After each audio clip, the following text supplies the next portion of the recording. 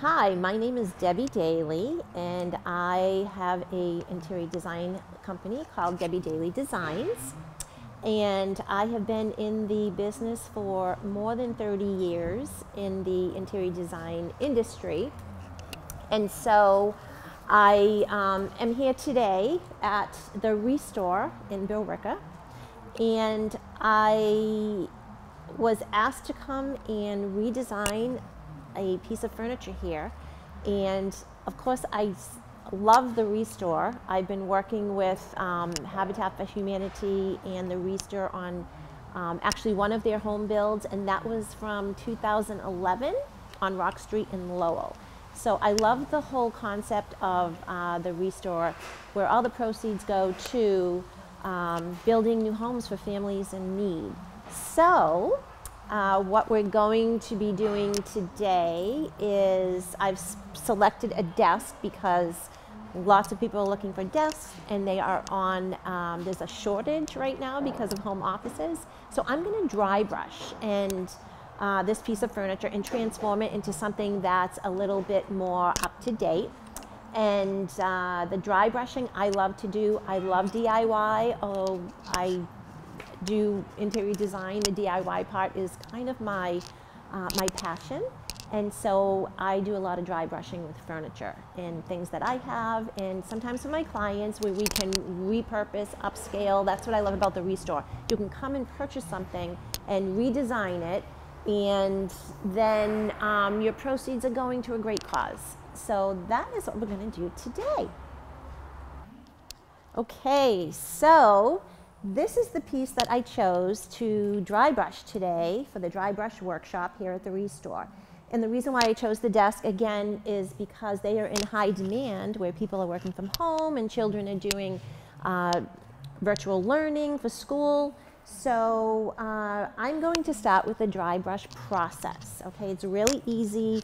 I'm an instant gratification kind of girl when it comes to home decor and doing something yourself. So the first thing that I would do with this piece is you need to just lightly sand. So I have already, to save a little time, I've already pre-sanded, but you just want to lightly sand all of the finish just to scuff it up, just enough to scuff it up, not to totally take off high gloss polyurethane. And if you were going to select a piece to dry brush, I would suggest don't select a piece that has a high gloss on it, because you'll be sanding forever. So anyway, you just want to lightly rough up all of your surfaces, which I've already done, okay? And prior to that, I've taken off the hardware. So this is the original hardware. For me, with what I want to do for inspiration, I think it's a little dated. So I've already taken off the rest of the hardware, and I'm going to replace it with something that I had purchased. Okay. So now that the hardware is taken off and it's sanded, the next step is to, I want to step back a minute about your inspiration. So I found inspiration on Pinterest, and if you don't use Pinterest, it's a great search engine for ideas, for decorating, and for furniture. So I found 3 desks on Pinterest that I liked, and I selected one, actually a 2-tone color. So I've selected new hardware, which is a black T-handle. So after we paint that, we're going to put these on. But in the meantime, I wanted to make sure, because the old handle was rounder and it actually discolored on the wood, and we're going to paint it, that's great. It really hasn't made a big indentation. If it did and you found a handle that was smaller and didn't cover that area, you just want to sand, you know, a little bit of that off there, which is what I also did. I pre-sanded that. So I'm just going to start with the dry brush process. So I've selected my paint colors, which is a black and a taupe, kind of an off-white color. And what you want to do with the dry brushing process, number one, is you take a paper plate, and this is how you're going to be wiping off your paint, because you don't want your paintbrush to be saturated with paint like you're painting a wall. You want to have this dry effect, this dragging effect with your brush. So here's our black paint color. And I'm just going to take a little bit on the brush and I'm going to wipe it off. I need a little bit more. So I'm going to wipe this off here, and we're going to start with the dragging process of, let's see, we'll start here so you can see.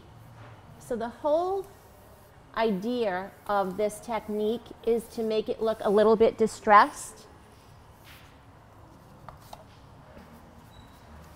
And again, it doesn't have to be perfect.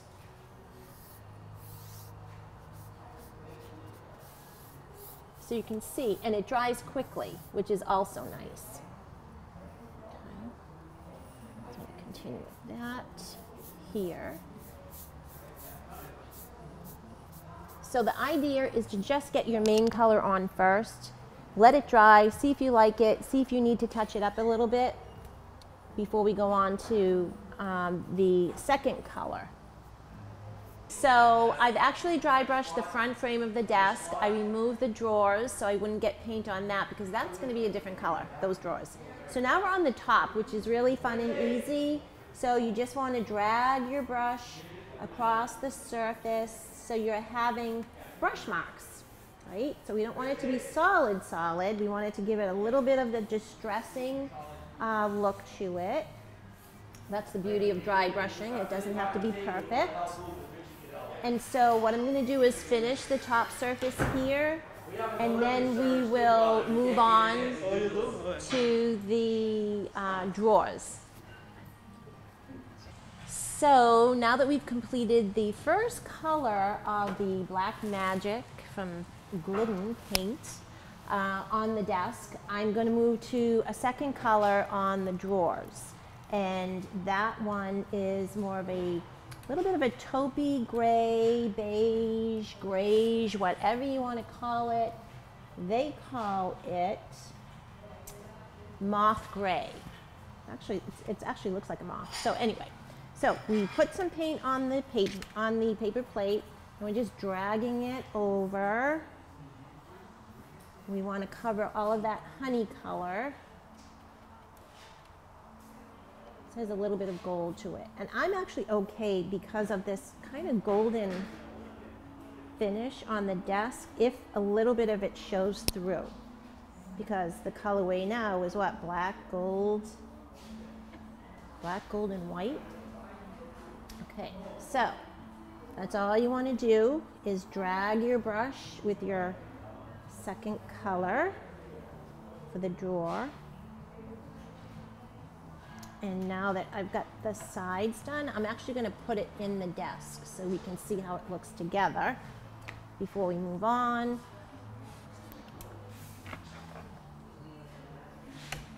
Okay.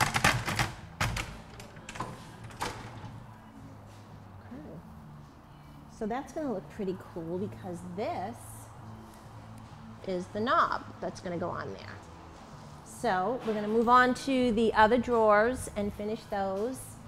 Then we're going to put a protective coat on it with my favorite Minwax product, the polyacrylic, which is not a polyurethane, it's a latex. It washes off with soap and water, but it protects the finish of your dry brushing. So that's going to be the step before we put the handles on.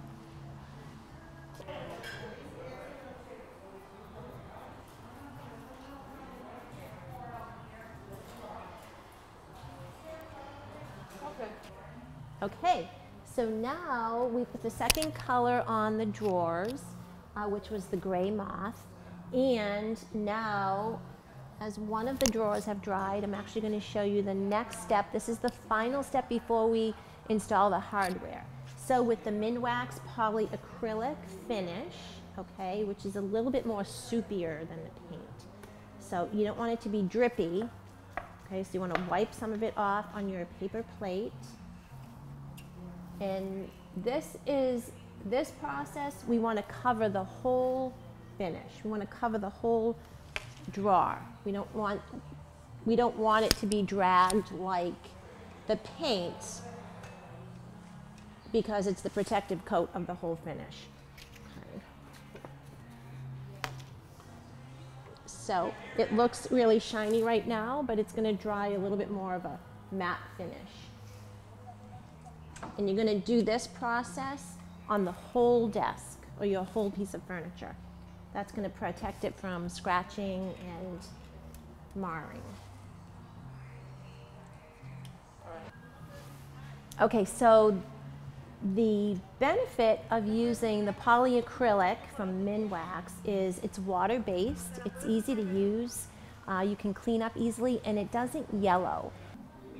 So as we're applying the final finish coat on here, you'll notice when you're painting it back and forth, it's like a milky finish, but it won't dry like that, so you'll see a little bit of whiteness.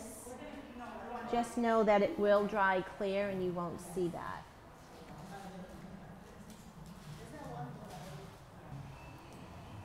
Okay, so now we're at the final step. We finished the protective coat with the polyacrylic, and now it's to put the new hardware on. So I wanted to show you, this was the original hardware, which still would look good for that little bit more of a traditional look, but we want to bump up the style a little bit. So I bought these little T handles, and I wanted a little bit of gold. Mine that I ordered didn't come in time, and so the Restore had these gold little washers or back plates. So we're going to use these as the back plate for the hardware on the drawers. So we've already installed 3. This is the last one. So I'm actually just going to put it on the back here. It's going to be kind of freestanding. And screw in the T-handle with my trusty little drill that I brought.